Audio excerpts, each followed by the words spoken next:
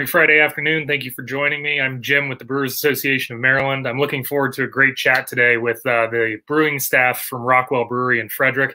They've got a lot of great stuff to share with you and to talk about, and I'm really looking forward to it. A couple of the folks at this brewery are near and dear to my heart, so we'll have some fun chats, and I think you guys will all appreciate the great stuff to come out of today's conversation. In the meantime, I want to thank everybody who took the time to order Collab Project beer. Our sales for that collaboration effort ended last night.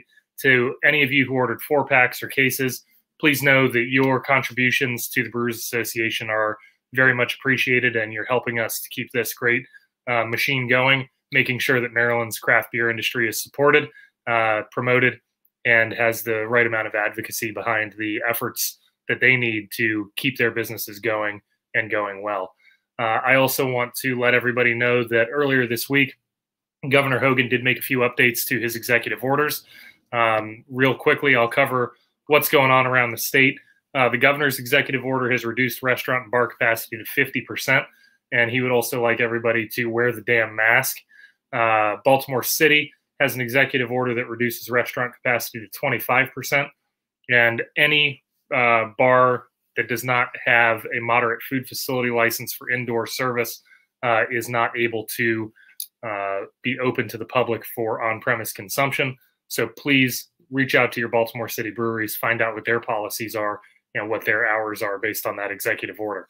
Anne Arundel County last night introduced some guidance that says indoor capacity is limited to 25%, outdoor capacity limited to 75% of indoor capacity, and all alcohol sales must stop at 10 p.m. So that's active right now in Anne Arundel County. Check with your Anne Arundel breweries, see what they have going on and what their personal policies are to be in compliance.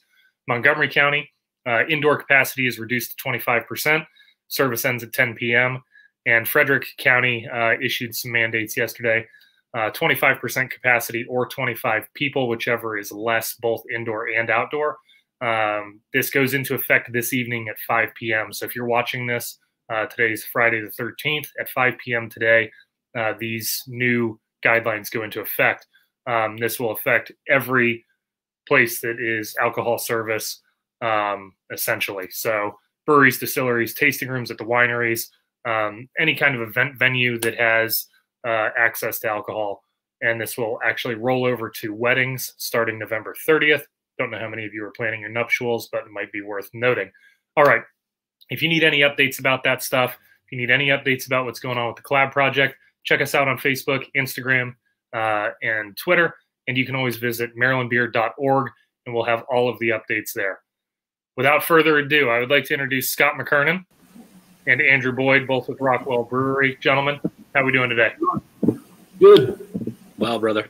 Well, I appreciate you taking the time to join me this afternoon. That was like the longest intro I've had to do, almost 4 minutes of updates about what this crazy pandemic is causing around the globe. So why don't we jump right into how guests can support Rockwell right now, and then we'll jump into the history of the brewery and jump into your beers, because we're on the tail end of this COVID update. So let's just go ahead and update with what you guys got going on. We've got lots of stuff in cans. So we recently got a Wild Goose canning line. We've got, I think, 4 or 5 beers in cans right now. So obviously you can get beer for carry out. We do have outdoor and indoor, but it's limited. So we're not going to be moving as much beer through the normal means, which mostly is through our tap room. So we do crowler sales also.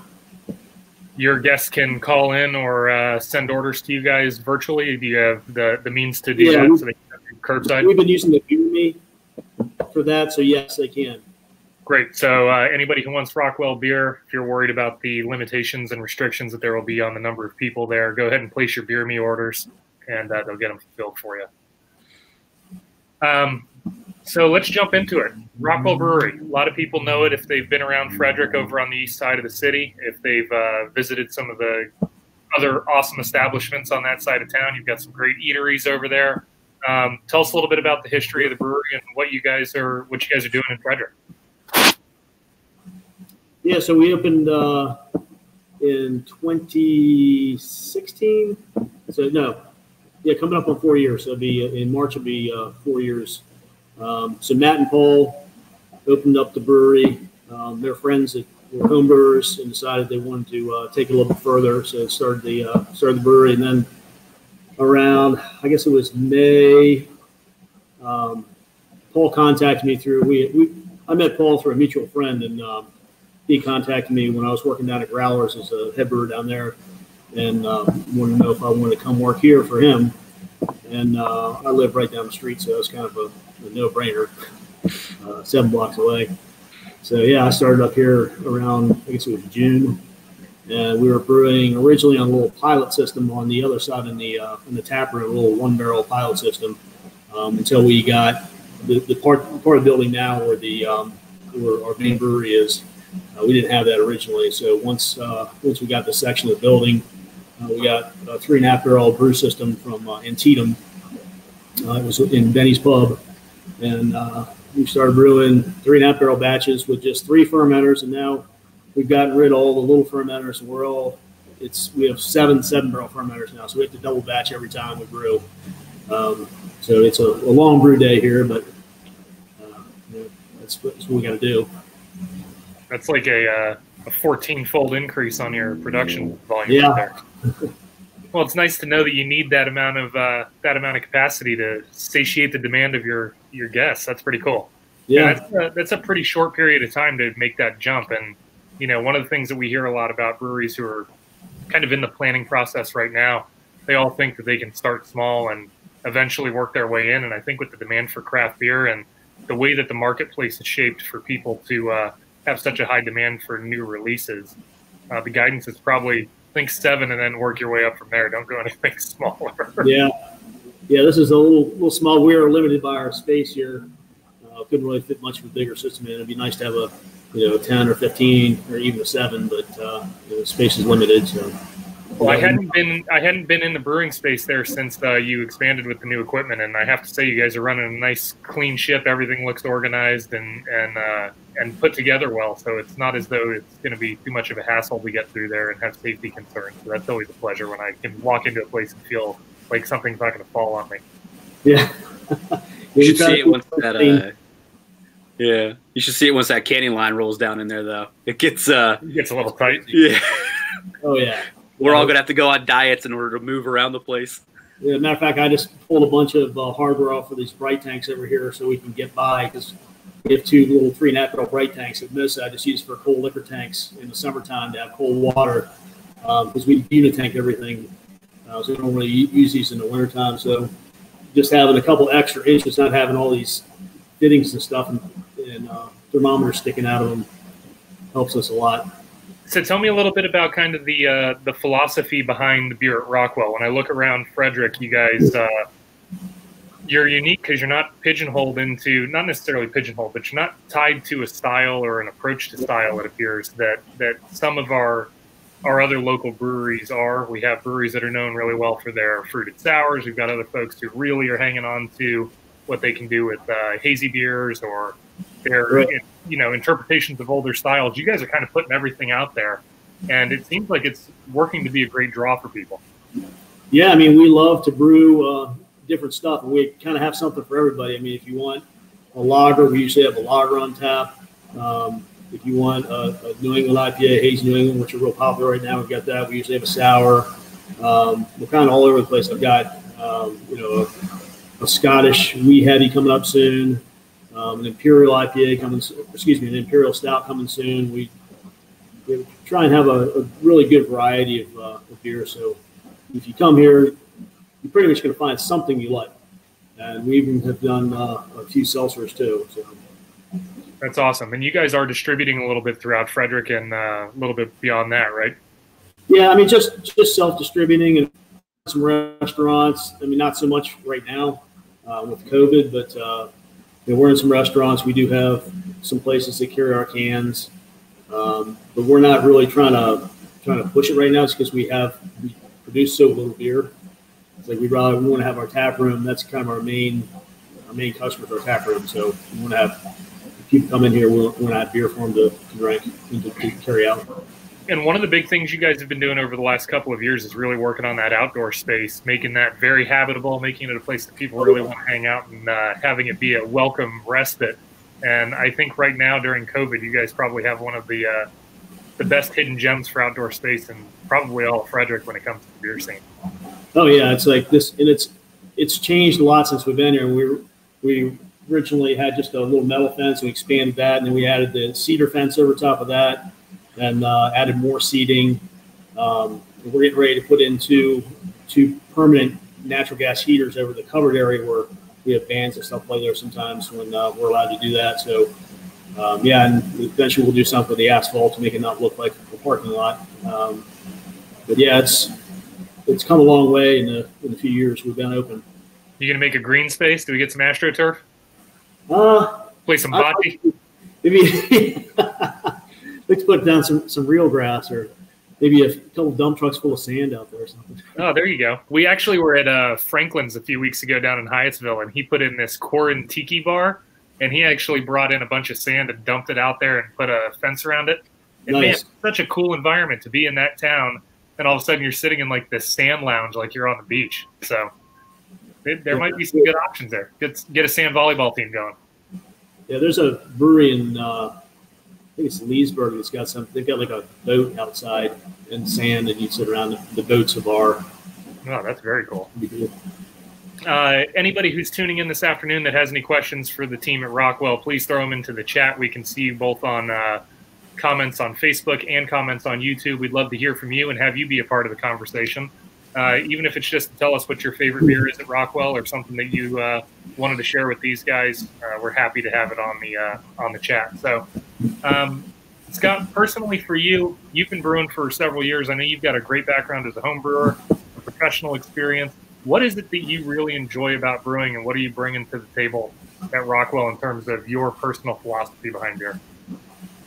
I think the variety is a big part of it. I like doing a lot of different stuff, and I like to drink different kinds of beers. I like to have and brew different kinds of beers. But it's just you do the same thing over and over again. It's just not fun. We have a lot of flexibility here, like I was talking about before, with the different styles. We're constantly trying out different stuff. Sorry, I just had an update pop up on my computer that I had to get out of the way. Couldn't see you for a second. And Andrew, you're fairly new there. Why don't you give a little bit about your background and what you're doing now in the brewery with Scott, and kind of what you're hoping to bring to the table? Sure. So I got really lucky. I basically got out of college and had no idea what I was going to do with my life, and I got a job moving kegs for Brewers Alley in Monocacy. So I moved kegs around. I did deliveries for a while, and eventually, just kind of got involved in retail tastings, and eventually, selling it and working the beer festivals, and doing draft maintenance. Getting my hands on jockey boxes and breaking them down, and was really fortunate to be around a lot of people that just knew a lot about craft beer and had dedicated their lives to it and had been professionally trained, and they let me just pick their brain, and I kind of have just continued to just talk to people who know a lot more than I do about beer, and just try to learn everything I can. So when I found out that there may be an opportunity, to get back into the production side of things, which is really the only side of the industry I hadn't really had a chance to get my hands on, I thought it was a really logical next step for me. So, I just wanted to kind of come in, help Scott out. I met Scott through a mutual friend. I knew he was a good guy. I liked hanging out with him. And I hadn't really had a lot of his beer yet. And, when I got in there and I started trying everything, I was like, these are all so good. I mean, the guy just makes really, really fantastic beer. And then I got really excited. I was like, all right, I'm stoked not only to be back in a brewery and learning, the production side of things, but, just being able to pick his brain.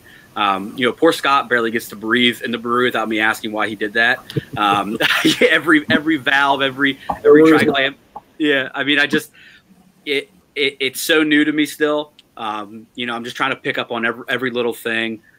So it's been a lot of fun. I mean, all I hope I can bring to the table is I have a pretty versatile background. I've done a little bit of everything in the business until, you know, this now production side of things.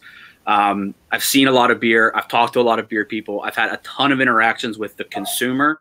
And I think that bringing that information, you know, to a brewery that's making really solid beer, I think it's beneficial for all of us. I do think that that's a really good point. There are a lot of times that we have conversations with folks who know everything there is to know about the production, but they may not know what it takes to get the beer into the market, or they may not have the sense of what the consumer might be feeling, because there sometimes can be that detachment between the tasting room and the production side. So it's nice to have somebody who's got a little bit of background there, and, you know, the ability to say, hey, I think that there may be a pulse that we're missing or something like that. So that's pretty cool. And full disclosure to anybody who's watching, if Andrew and I joke around a little bit and it doesn't make any sense, he's my brother-in-law. I'm fortunately married to his sister, and I'm very proud of it. I have their wedding photo right here behind me. This is my little cousin, but this is them. They're sweet. So I'm very proud of Andrew. I'm happy to see him at Rockwell. He's going to be a great asset for them, and I think he's landed with an awesome team of people to help give him some opportunities for the future in this industry. So let's talk about beer. You guys were really excited to share the very first beer that you brought up, the seltzer, with me. Why don't we talk about that and let everybody know what you're doing with this seltzer? So I love the idea of craft seltzer. I love beer. I'm really an equal opportunity alcoholic beverage consumer. There's nothing better than getting home from a hard day of cleaning kegs, jumping in the shower, and cracking open a seltzer. It's refreshing. They're light. You know, they're just easy. You know, when you drink beer almost professionally and you're always analyzing things and you're, you know, grabbing a seltzers, they're not simple, but it's a little less thought that has to go into it when you're drinking it. So if you just want to hang out and, you know, crush something light and flavorful, you know, it does the trick. I know they're not everybody's cup of tea, but it's a great option to have. And the fact that, you know, as brewers, we can make that and have that as an option in the tap room to just serve another consumer who may, you know, really haven't found their style yet. They don't know what beer is the beer that's going to do it for them, get them into craft beer. You know, seltzers, it's kind of it's a nice step into getting, you know, closer and closer into, you know, really finding what's going to be your groove. I think that during the summer too, this is the beverage that people are flocking to due to the fact that, you know, there's this idea about fewer calories, fewer carbs, all this kind of stuff. The health conscious millennial is a little bit more interested in drinking spirits than they are beer a lot, because they're worried about, you know, what the waistline's going to look like and the cheeks. So I definitely see that this is not a trend that's going to be going away anytime soon. I think that this is a real shift in what people's potential craft drinking habits are going to look like, is this appeal to the seltzer drinker. And we see it popping up at craft breweries throughout the state. One of the things that we were chatting about a little bit ahead of time is that not all of these craft seltzers tend to be packaged or introduced to the consumer with the most appealing aromatics or flavor profiles. What are you guys doing to make this seltzer so palatable and delicious?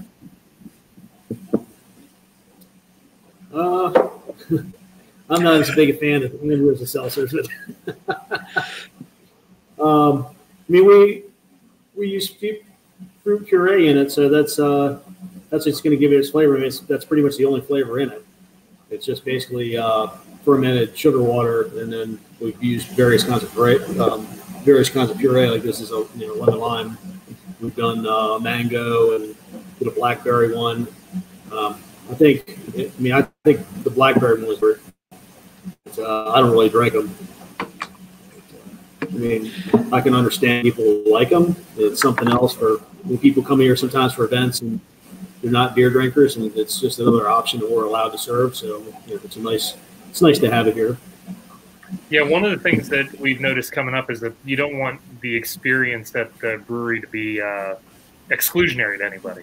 You know, you want to have that ability for anybody to walk in and feel like they have an opportunity to enjoy what you're doing and be a part of the crowd. So It definitely fills that spot. And we see that happening with some ciders also. You know, people are trying to play around with how they can get cider on the menu, and it seems to be working out pretty well. Is that 12-ounce can? Yeah, 12-ounce can. It does hit that health centric. You know, it's in that 100-calorie, you know, ballpark. So I mean, it's definitely a good option, you know, if that's something that, you know, you're looking for in your beverage. And that's in 12-ounce cans, 6-packs. Do you guys do those as crowlers too if somebody comes in, or do you serve them in cans to the guests? That's only cans right now. Yeah. Okay. Mm-hmm. We did have it on tap at one time, or out of the draft version. Makes sense. All right. Now we can move to the beers, Scott. We got the seltzer out of the way. It's time to talk about grain-based alcoholic beverages. You ready? Alrighty. I can already tell you're more into this. So the lineup you gave me, you guys said that Big Juicy, your New England IPA, was going to be the next one to talk about. Let's Big Juicy, yeah. One of our most popular beers. I love the colors on the can. For anybody who's not seen it. Yeah, and that artwork was done. And pardon me for referring to notes, but I don't want to get stuff wrong. That's the artwork was done by a friend of Matt, one of the owners. His name is Bernard Rollins. You can find him at Bernard Artwork on Instagram. So shout out to him. Yeah, it's great art. Awesome can. Does he do most of the label artwork, or is the label artwork done through different artists? Actually, we just recently hired a director of marketing, Quinn, and she has taken the reins. She's done the packaging for the last 3 beers. 2 that we'll be looking at a little bit later here today, and then the ones that we're going to get ready to can next week. She's working on those as well. That's awesome. It's pretty cool to have that ability in-house. I know, especially in Frederick, it's like the same 4 or 5 artists are kind of getting hit up on a freelance basis at most of the breweries. So it's kind of cool to see somebody who's kind of tied to one place. Yeah, she's been a great pickup, that's for sure. She's awesome. So tell us about Big Juicy. What's this beer all about, aside from being very tasty? So this is actually the very first beer that we brewed here on this side. It wasn't in the pilot system. So and it has changed a lot since I first brewed this. So this is not only my first beer I brewed here, it's my first New England I brewed. And I had no idea how to brew New England IPA back then. I had the hardest time making the haze stable, and I had to kind of rethink the brewing process, because some of the things I was doing were things I've been doing forever that don't really apply to this beer, like using Whirlflock, which is a kettle finding, which you don't want to use in a New England IPA because it's going to drop out a lot of that haze. So yeah, that's a big no-no. So yeah, the first batch of Big Juicy was pretty clear, and it's a totally different beer now. This is like I think I've changed the recipe about 7 times. It's got the same hops as it originally did, the Mosaic, Citra, and Mandarin Bavaria. Pretty much the grain bill has changed quite a bit, and now it's exactly where I want it to be. It has been for a while, and so it's going to stay as is now. But yeah, it's been around for almost a little over 3 years now. I do have to say I'm not the biggest fan of the hazies, but I get my hands on them all the time just because it seems to be the biggest thing in beer right now, and every brewery you go to is offering at least a half dozen of them. So I really, what I find most fascinating about this is you've maintained such a very nice balance of bitterness with a really nice standout grain character that you don't always find. Sometimes it's just, kind of overly sweet, or feels as though that juiciness is the only thing that you're getting. This really, really does have a nice fine background to it. And I think that's very complimentary. So good job on that. Oh, thank you. Glad you like it. Yeah, go ahead, Andrew. I've had the privilege of trying a lot of hazy NEPAs, especially in the last 2 years or so. I mean, I've had a couple from every single brewery that makes them. It was getting to the point where I think there are a lot of others who kind of share the sentiment. When I came on board at Rockwell, the last thing I wanted to drink was another hazy or a NEPA. And then I tried, the latest batch of Big Juicy. It was actually the first beer it was the first brew day, my first actual brew day there. We were brewing Big Juicy. So I had like this new connection to this beer that I hadn't had previously. The balance that it strikes, the way that it's not overwhelming in any, real one direction. I think, as far as flavor profiles go, if you can, keep it a nice, round flavor profile, no real sharp edges. I mean, I think it just goes a long way. And I mean, this beer, it slaps. I mean, there's very few people who get this beer in their hands and don't go, wow, this is really good. I would agree with that. It's a very, very nice expression of this style, and I think you guys have nailed it. I don't doubt that you have a lot of people coming in asking for it. It almost never lasts on tap. It's insane. It sells so ridiculously fast. We were pretty much going to have to brew it constantly. Matter of fact, our last brewing meeting, we decided that's what we're just going to have one fermenter, basically. Well, not just one fermenter, but we're always going to have it in process because it just runs out so fast. We have cans now, so if you're listening to this and you want some, pick up the cans because they're going to go quick. It even says so on their website. I double checked. It says this will not last. They know you know. This seems to be your entree into your tie to the creative art of music and beer. And I know, Scott, you and I have been friends on Facebook for a long time. We've interacted socially every once in a while. I know that you're a huge fan of music. Andrew, obviously, you are a huge music fan, as am I. Tell me a little bit about that tie to creativity and music and how it's inspiring you through what you're doing and why you appreciate kind of pinning your beers to different types of to musical genres and approaches. Well, that's actually not something that I originally did. That was kind of Matt and Paul's thing. And the way Rockwell Brewery, where it got its name, is because Paul also builds guitars. So he's got a Rockwell guitar also is his business.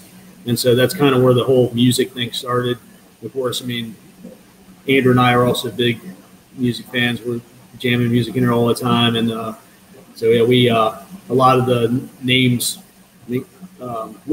come from songs or lyrics from various songs. There's a lot of Clutch stuff because that's one of my favorite bands. So you'll see a lot of, we have a Nippon tap called Cyborg Daddy. That's a Clutch song. Matter of fact, one of their band members is a regular customer here. So yeah, we do a lot of stuff. A lot of names of the beers come from music. That's awesome. I didn't know that Paul was a luthier. That's awesome. Yeah, his shop is legit. Like some of the guitars that I've seen that he's made are really, really impressive. Well, now I'm way less interested to come and hang out there. I want to go hang out at Paul's store. Yeah, right. It's a pretty groovy spot, man. I tell people I own guitars. I play them for my daughter, but I'm not good. So yeah. I played when I was picking when I first came on, I was kind of picking Paul's brain about where the name came from and what why the connection to all the music. One of the things that he kind of really hit on was that music tends to bring people together. Beer tends to bring people together. Beer in silence is kind of depressing sometimes. Beer with music is a good time. Usually, makes for a good party. So, just kind of the camaraderie that comes through, creating, music, crafting his guitars and, making beer, crafting beer and kind of, bringing the two together and just for kind of, making a fun hang. Matthew, Ricky would like to know if Big Juicy is available anywhere outside of Maryland. Matthew, I don't know where you are. Throw it in the comments and we'll find out. But I have a feeling that it's probably a Maryland-only release. Yeah, it's not available anywhere really outside of Frederick, not even Maryland. We don't really try to even. We're just too small. We just don't try and distribute it anywhere else. And maybe someday down the line when we have a production facility, we'll look into that. But we just can't do it right now. So thinking a little bit about the scale of what you guys are doing in your capacity there, seems like you'd be outgrowing that space very quickly. What are you doing for some of the volume that you can't keep up with there? We do occasionally brew up at Antietam also. So we have a blonde ale called Rapture. It's also gluten-free. Well, excuse me, gluten removed. I guess I can't really technically call it gluten-free, but That's our blonde ale, and we go through a lot of that. So we did a big batch up at Antietam a couple weeks ago, and that should be ready probably next week. So we've done Big Juicy there a couple times too, but that's primarily we do that here. And Scott, what do you think about kind of doing those contract relationships? Is that something that you enjoy? Is it nice to have the ability to kind of use that relief valve and get beer made that you know needs to be made somewhere where there's capacity? And do you find that it's okay to work with other brewers to get that stuff done? Oh yeah, absolutely. And it's I love those guys. They're awesome. And I go up there and we bring ingredients from here. We use their silo malt. We bring all our ingredients. So we stay there and, for the brew day. And just work with them. So yeah, I like. It'd be nice to be able to do everything ourselves, but it's just being this small, we just can't do it. We just can't make enough beer in this little space. So we do have to look to them every once in a while on beers like that we just move so much of. It definitely makes sense. We have a lot of breweries in the state who have either started with, full contract or big loads of their production were handled under contract in other places. And then, they step in where they can to bring it back into their own house, or they keep those contracts going, and it seems to work out for everybody. I look forward to having Antietam on one day because they're doing a lot of production for a lot of different labels. And I think it's really fascinating how they've built their business up from their own brand to kind of be a place that can put quality beer out for a lot of people at one time. Yeah, those are great guys out there. That space is enormous. I was blown away when I went out there a couple of weeks ago and toured around with Bill. Just seeing the scale of what they're doing is fascinating, knowing where they came from. So it's exciting. All right, let's roll into another great beer. Yesterday I did a really cool chat with a bunch of distillers. We talked about Maryland whiskey, the history of bourbon, and how it actually originated. The original bourbon recipes probably originated here in Maryland and followed folks like Basil Hayden out to, at the time was Western Virginia, but now Kentucky. And rye was a big part of that story. So tell us a little bit about No Woman More Rye. Okay, yeah, so this is our most recent rye IPA. It's hopped with Amarillo Northern Brewery and Magnum. So this nice can design flavor, all done in house.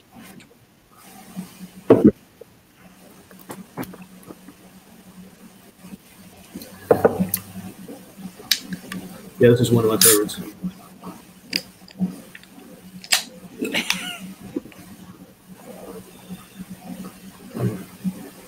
Cheers. Real quick, while you guys are pouring your sips to taste, some interloper named Paul would like to know who your favorite partner or owner is involved in the business.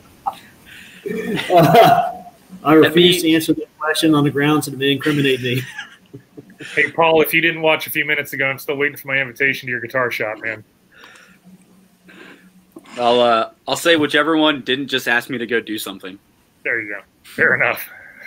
They're both great guys. Seriously, we're excellent people to work for. They get it. Very laid back, really relaxed. They're both really great. I'm happy to work for them. Really am. Even though they change my beer names all the time. So tell us a little bit about No Woman More Rye. What are we using ingredient-wise? What's the grist bill look like? This one is, let me see. I think it's 26% rye, but don't make me lie here. Let's see.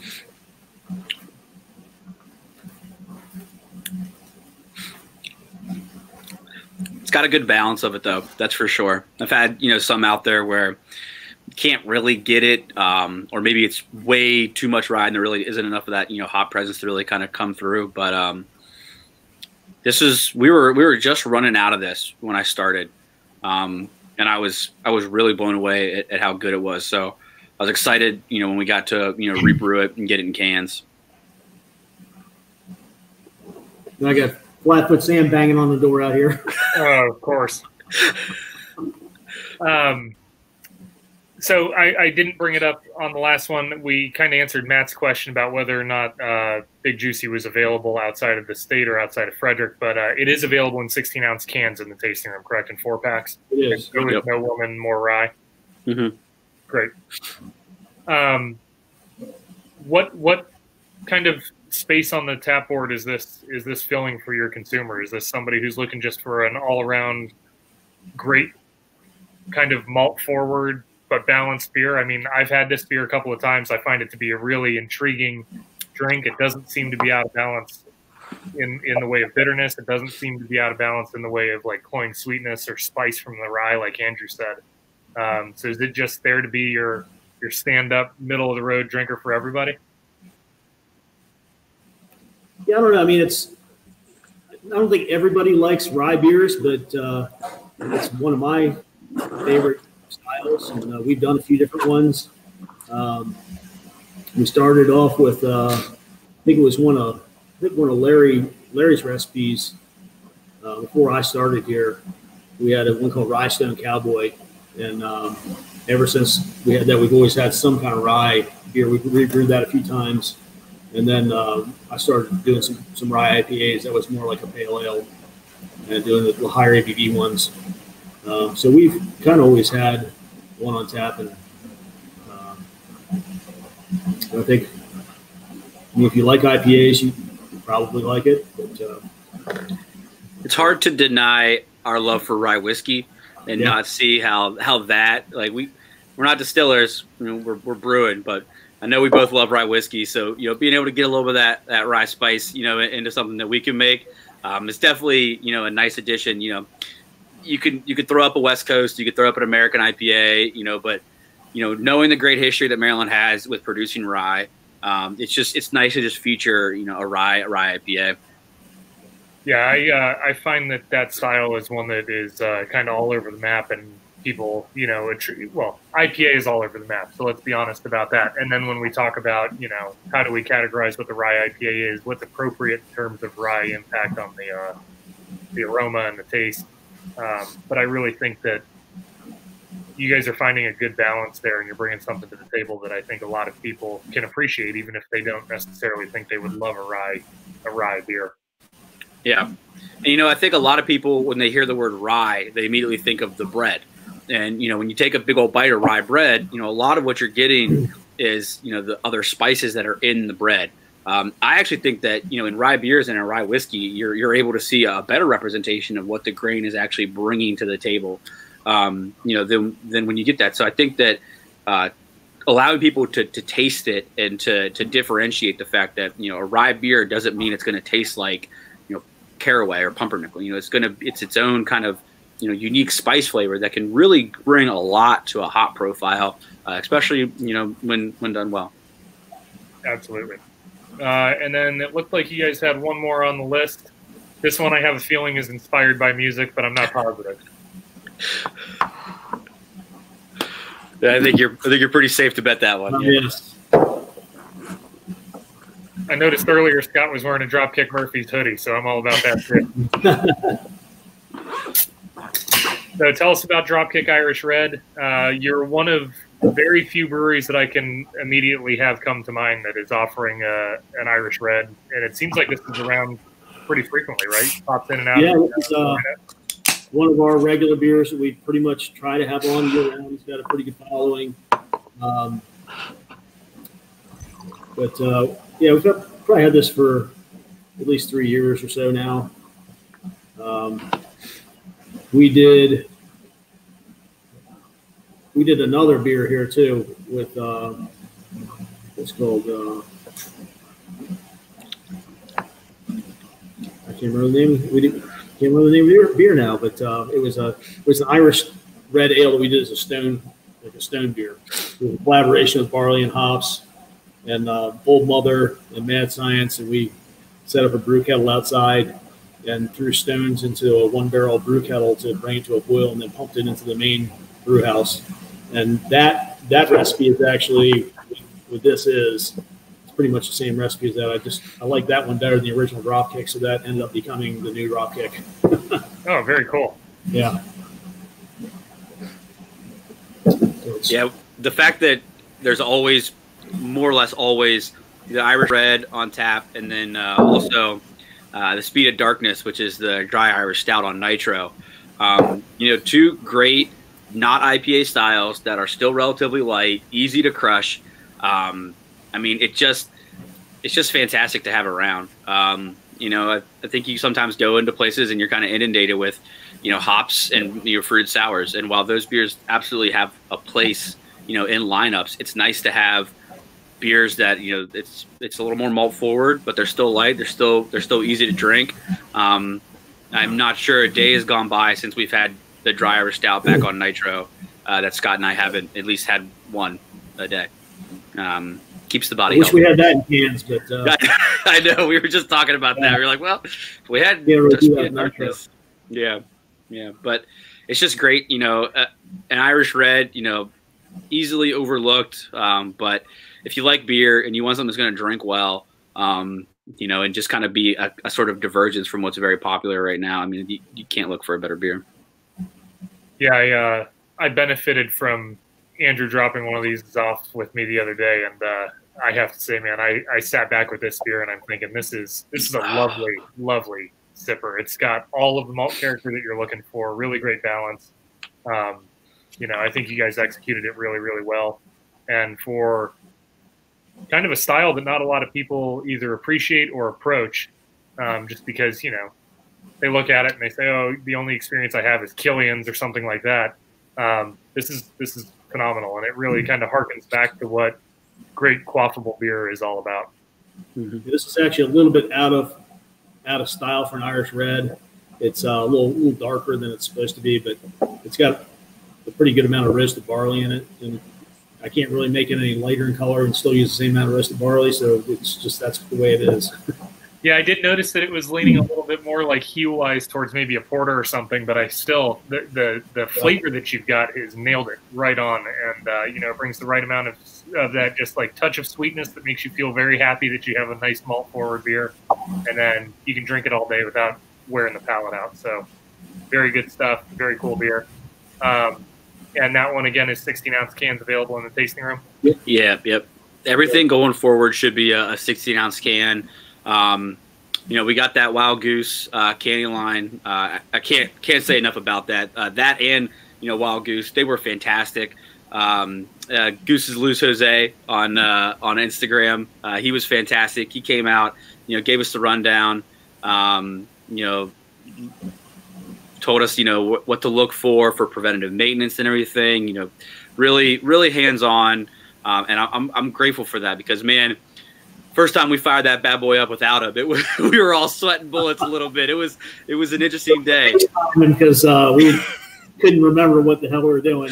Yeah, I mean I took notes, I took pictures, and I mean we plugged it in and flipped the levers, and we were like, oh, crap. It didn't do it. What do we do? What do we do?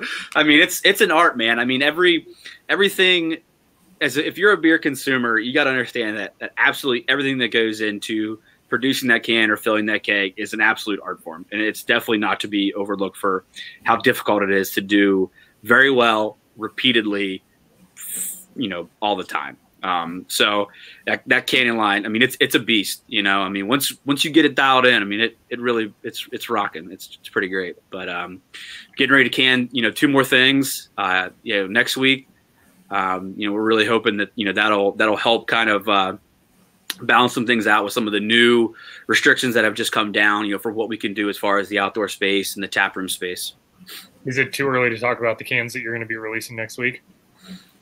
No, I don't think so. It's we're waiting on labels for Sabor Betty, which we have on tap here right now. That's one of our New Englands, and we've got the our double IPA, a new double IPA called Power and Passion. That's with Southern Passion and Mosaic. Yeah, so 9.6% double IPA. Sounds awesome. Really smooth, yeah. Mm-hmm. Timmy on Facebook would like to know if there's a consensus across your team's favorite style of beer, or if you guys just want to share your favorite styles. I love, like Andrew said, that Speed of Darkness, which is our dry Irish stout. I mean, I love dry Irish stouts. I love Guinness. In fact, I got engaged in the Guinness Brewery in Dublin. So oh, well, there you go. And my wife had her first pint of beer there too. So of Guinness or dry or stout. So yeah, I love IPAs. If you asked me this question a year ago, 6 months ago, it would constantly change. I used to be a huge hophead. I fell in love with, crazy barrel-aged sours. Those still hold a special place for me. When I started at Rockwell, I mean, I was at a point where I was like, if it's not a lager, if I can't see through it, don't hand it to me. I don't want it. I want nothing to do with it. And then I tried Scott's Speed of Darkness, the dry Irish stout, and it totally changed my mind. I have a very dear friend of mine who works at the Guinness Open Gate facility, and I think every time I've seen him since he started there, he's handed me a Guinness, and I would try to love it as much as he did, and I just never quite tipped the scale for me to be like, oh my goodness, I get it, like this is why. But man, I tell you what, there's nothing better than after a hard day's work pouring yourself a dry Irish stout on nitro, just taking that first sip and getting that gnarly nitro mustache, and just it's crisp, it's clean, it's light, it's got a ton of flavor. I mean, I've absolutely fallen in love now with dry Irish stouts on nitro, which is something that I never would have guessed I would ever say. So one of the limitations year round. Yeah, you have that year round. Yeah, which a couple times, but we try and always keep it on tap. We always have a nitro line with that on it. Now, one of the limitations to that is that it's not an easy beer to package for carry-out service, right? So that's something the guest is going to have to do at the tasting room. Yeah. You better be one of the 25 people that's able to sidle up to a chair there and get yourself a pour of Speed of Darkness. Yeah. I just wanted to take a sec. It looks like Anthony was giving us some love. Thank you, Anthony. Please pick up some beer. I don't think I had a chance to say thanks for that, man, but I appreciate you, brother. Thanks, Timmy, and thanks, Matt. If you guys want to chat a little bit more about some things that you see coming down the pike, what do you see on the horizon for Rockwell in the next few months? I know these guidelines are a little different, but are there any cool projects you're working on, any styles that you're really trying to go after?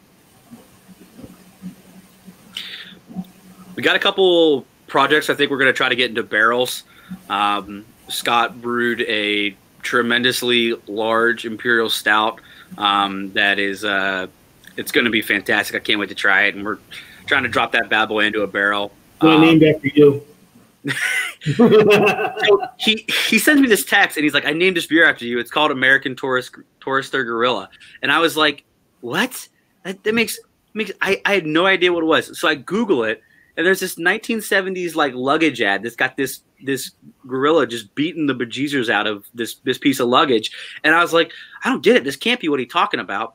And I come into work the next day, and I was like, is this what you were talking about? And he goes, yeah, because you break everything. And I was like, what if I broke it? Apparently, I'm a little bullish. I think I have a lot of finesse. Strength. Yeah, apparently, I can break it. We've both been graced with fat guy finesse, Andrew. Yeah. Oh. Well, since you don't have a whole bevy of things to offer in terms of future beer projects, Michael from YouTube has suggested maybe some milk stouts or cream ales. We actually have a regular milk stout that we're out of it right now. It's been down for a little while just because we have a couple stouts up anyway.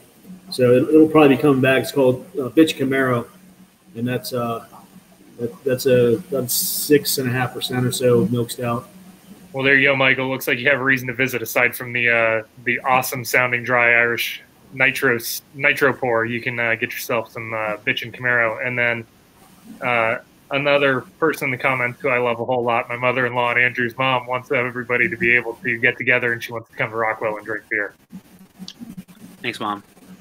What do you guys see going on for Maryland beer in the next few months? Do you see anything happening for the industry as a whole? Do you see any big shifts that the association should be aware of? Lots of canning. Lots of canning. Yeah, lots of canning. It seems like everybody in town now has got a canning line of some sort, and with the restrictions and with winter right around the corner, and we're all going to lose our outdoor areas for the most part when winter hits. Most people want to sit out there in 30-degree weather drinking. maybe. Some people probably will. But yeah, there's going to be a lot more packaging, I think, and carry-out beer, delivery. Absolutely. Again, these guys are available to have their beer ordered through Beer Me. Please place your orders with them this weekend. Show your support for your favorite local Maryland brewery. If you've not visited Rockwell, there's no time like the present. So place your order, get out there and show them your love. If you're curious what you can do to support Maryland beer and Maryland's brewing industry, not only can you tune in next Friday to our Fermented Friday, but you can hang on for the after show when we drop a whole bunch of really great videos that we've put together with some of our friends over the last few weeks to complement your collab project beer purchases. And I would also ask, if you've got a few minutes, to reach out to your senators in Washington, D.C. and ask them to pass the Craft Beverage Modernization and Tax Reform Act. This is something that's going to impact all of our state's breweries. On December 31st, 2020, we are going to see an expiration of tax relief that all of our breweries pay on excise taxes. When that expires, we'll be seeing tax rates go up across the industry for breweries throughout the country. So please reach out to your senator here in the state and ask them to get their support behind the Craft Beverage Modernization and Tax Reform Act as soon as possible. We need to have the Congress take some action on this. They've done a lot to offer this relief over the last few years, but it is not permanent, and it is something that will kind of change what the landscape looks like, and not necessarily for the better. So if you're civically minded, please do that. Show your support for your favorite local Maryland brewer. Say thanks again to Scott and Andrew. You guys are great. Keep doing great things. Keep putting out awesome beers. Check them out on Instagram, all the socials. Andrew, do you have all the handles off your top of your head? At Scott McKernan, at Disco Wombat, at Rockwell Brewing. Everything. Check us out on Facebook. There's going to be, some definite shuffling, with some events that we had planned. Quinn, our director of marketing, is doing a great job keeping our Facebook and our website up to date. So, find Rockwell Brewing on Facebook. Give us a like. RockwellBrewery.com for updates to the website. And I just wanted to give a shout out to, everyone who's been a fantastic supporter of Maryland craft beer. Without the consumer, we don't have a reason to go to work in the morning. And the craft beer community in Maryland, especially Frederick, it's just been fantastic to be a part of. So thanks everybody for supporting craft beer. Thanks for giving us a good reason to go to work and put our boots on. Be sure to follow Rockwell Brewery on Instagram. Rockwell Brewing takes you to a brewery in Southern Illinois near where I grew up. So don't follow those guys unless you're interested in what's going on in Southern Illinois. They've got a great Instagram page, but not the same guys as Rockwell Brewery. Yep. So make sure you check them out. Show them your support. Visit Beer Me. Figure out how you're going to get your favorite local beer with these new restrictions. MarylandBeer.org has all the updates at a news post on the front page, so you can check everything there. And if you have questions, shoot them to us. Facebook, Instagram, Twitter, email, all of it. We're there. See you guys soon. Love you both, and we'll check in. Everybody who's watching, have a great weekend. And be safe. Thanks, Jimbo.